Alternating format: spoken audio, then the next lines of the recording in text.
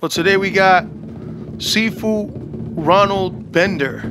He's a kung fu master, a practitioner of the martial arts, and he's really deep into the spiritual kung fu stuff. I mean, you know, that stuff that the majority of us today, especially out here in the United States, find very creepy and we don't much get into, but those guys are out there. There's so many of them, you know, and today I got somebody that really does practice the spiritual aspect of kung fu. I mean, some of the stuff that you're gonna hear him say, you might find kind of out there, maybe far-fetched. I don't know. You know, you guys can comment on it, say whatever you want. I myself, I'm not gonna lie, was a little bit creeped out, but he is a cool guy, and I like his stories about his former street fighting days. You know, he was somebody that trained really hard in the physical martial arts, and he was out there in the street, you know, protecting people and helping people and taking up all challenges, you know what I mean? So anyway, Ronald Bender's coming up. This is Alex the Maverick Collazo. Thank you for listening.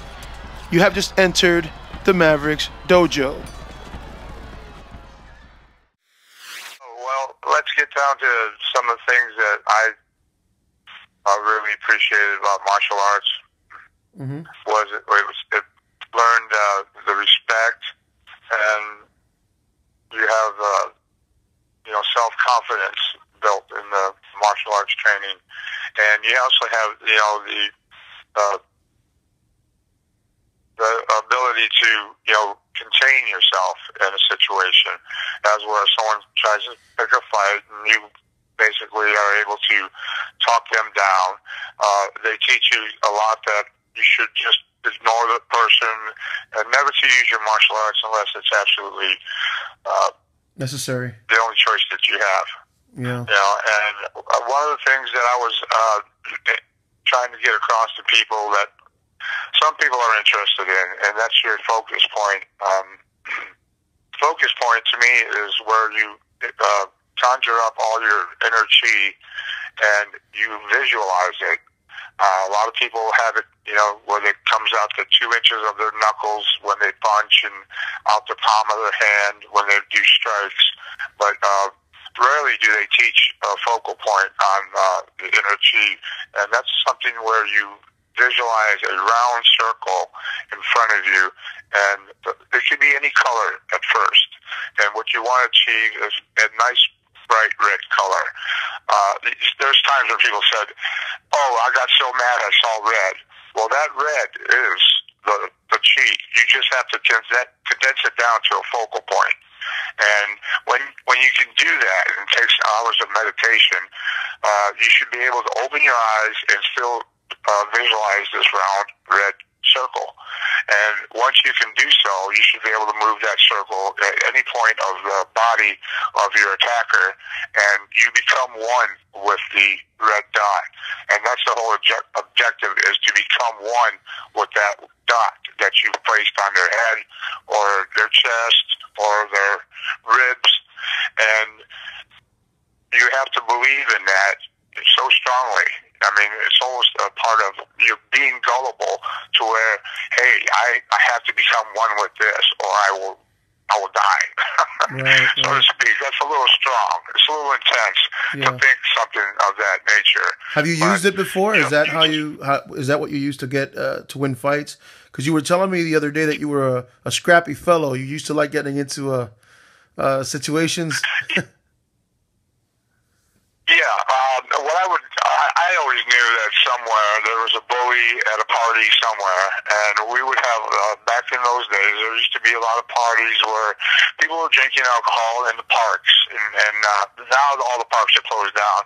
But yeah, we would be out there in the park, and there was always a bully picking on a weakling, and a lot of people knew who I was, and they would come and get me. And I can remember one time this guy was coming up to me asking me for some help. I'm like, "What's wrong?" He's like, they're beating my friend to death. And I rushed over there, and sure enough, they were just stomping on this guy's head into the blacktop and just making hamburger out of him.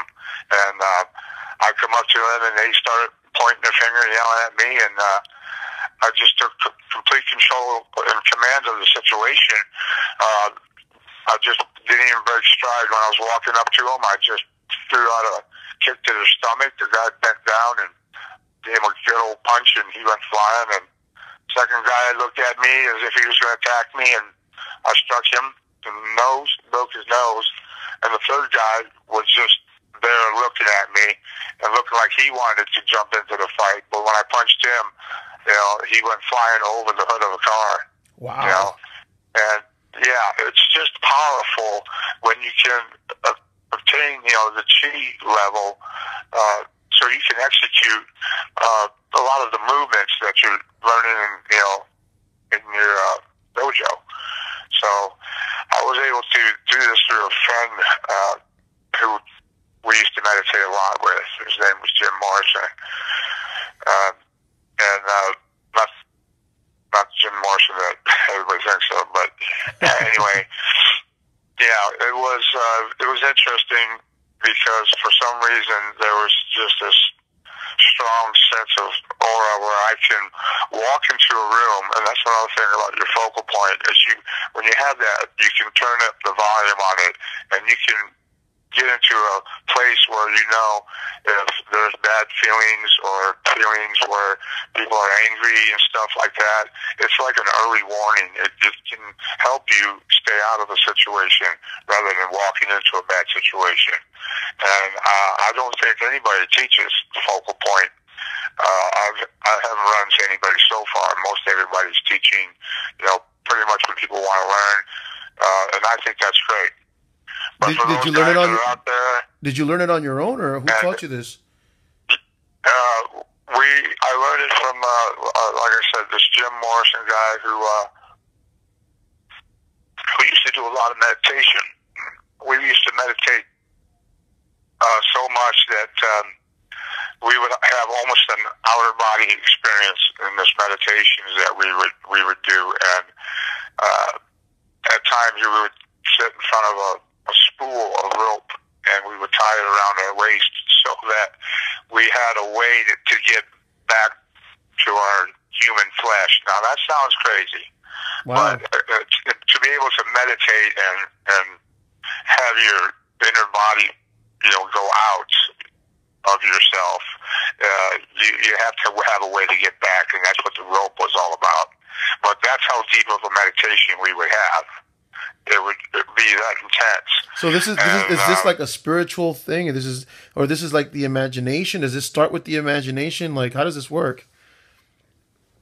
Well, how's it work is it really does start within your mind, within your inner imagination, and I take probably a couple years to get that serious of a meditation, and I think it's just you just got to be gullible enough to believe in it, to achieve it. It's not something that the average student would, shoot for. It's more of a black belt material is to where you want to be stronger or better or faster or more powerful. It's almost in a way, I would say it's a negative kung fu. I don't know if anybody's heard of that, or like, the dark side of kung fu, which I don't teach or nobody teaches.